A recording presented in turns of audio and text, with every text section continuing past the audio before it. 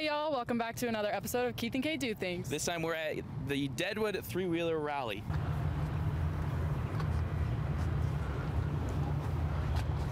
Vanna White moment.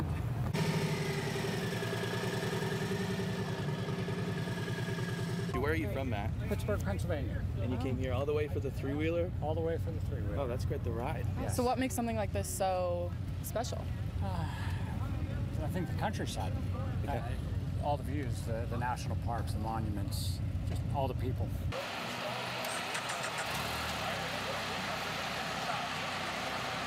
I'm about to get on there. Feel the wind in my hair, the breeze on my cheeks. Step there. All right, here. Handlebars. Step on the brake over there, the foot brake. And that's the only brake you have, by the way. Okay. And then press this parking brake, and you'll notice that that's going to go out. Okay. Now you can press the button underneath here, and that's the ignition. Okay. Okay, now some gas. Over here? It's going to back up for you. Oh, okay, I see.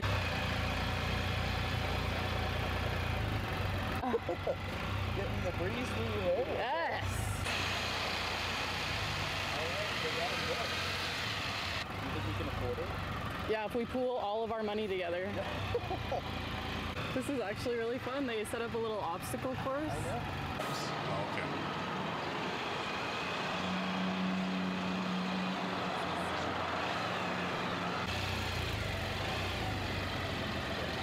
Well, this has been another episode of Keith and Kate Do Things. And that was us. Kate actually driving a three-wheeler.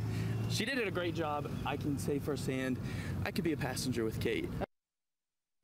Passenger with Kate, I would be. I'm sure I could drive it if they taught me, but. No. So they have the three wheels. I saw some with the two wheels on back and one on front, and then the opposite way. Yes. They have both of those there. They do, and I think that most people drive it with the two on the back. Yeah. That's what I hear. Those are a bit more safer, but for everyone that we talked to there, safety was the main thing on why they chose the trike over a bicycle. Oh, sure. Yeah, or a motorcycle. Yes. Yeah. We got a lot of fun out there. Yeah, it was fun. It was fun. Cool. Next week, I think we will have Kate and I spent some time milking a goat at a local farm, so we'll have that for next week. Still to come on Good Morning Coda Territory, we'll have a look at your Friday morning business and consumer reports. Stick with us. And